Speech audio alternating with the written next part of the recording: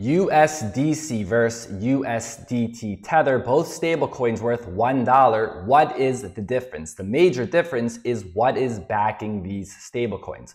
For many years, most people did not believe that Tether was fully backed by a dollar, but it was hard for us to know the truth because Tether was not transparent and they were not open to audits. But recently, what is backing Tether has been confirmed, and Tether's first reserve breakdown is showing the token is 49% backed by unspecified commercial paper.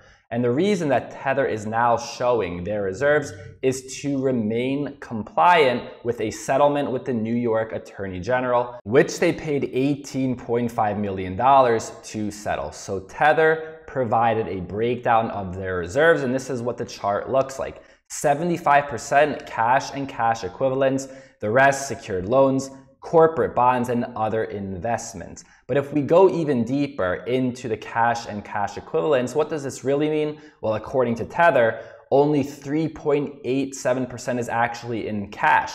The rest, commercial paper, fiduciary deposits, reverse repo notes, and treasury bills. And this is only going to be a quick video, but if you want to go deeper into what this exactly means, CoffeeZilla made an amazing video about Tether. I will leave a link for it down below. And for those of you watching this video saying Tether FUD, you're in denial. I'm not even making up these statistics, right? This is coming directly from Tether, right? So this isn't Tether FUD.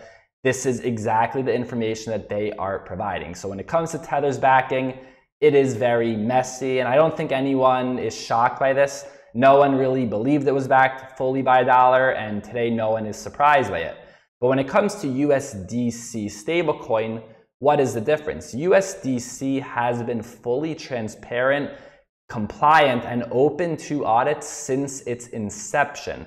And they are regularly audited by Grant Thornton LLP. And for those of you that are unaware, Grant Thornton LLP is a top 5 auditing firm in the world. And if we look at the most recent audit from this firm, it shows right here, US dollars held in custody accounts are at least equal or greater than the USDC tokens outstanding at the report date and time. So USDC, fully transparent, and they are fully backed. But there is something I need to mention.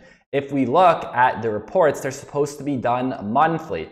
But the last report was in April of 2021, and right now we're in July, right? Where is May? Where is June?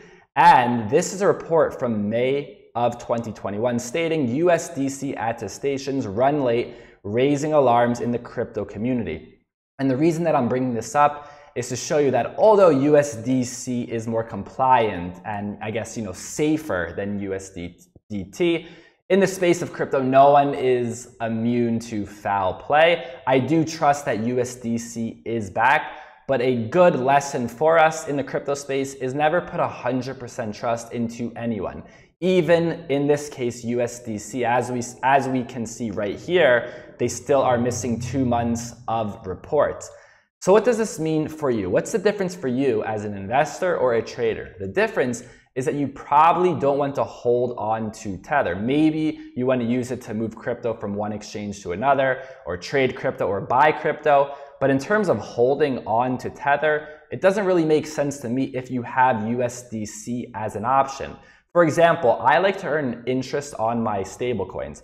If I have the option of holding USDC, right, for long term to earn interest, why would I choose Tether? Again, this isn't FUD. I'm showing you exactly what is going on. And I even called out Coinbase here, right? USDC is supposedly backed 100%, 1-to-1, but we don't have any reports over the last 2 months. And if you want to go deeper into Tether, I do have that link down below for the CoffeeZilla video. Like this video, subscribe to the channel. Thank you for listening, and I'll see you next time.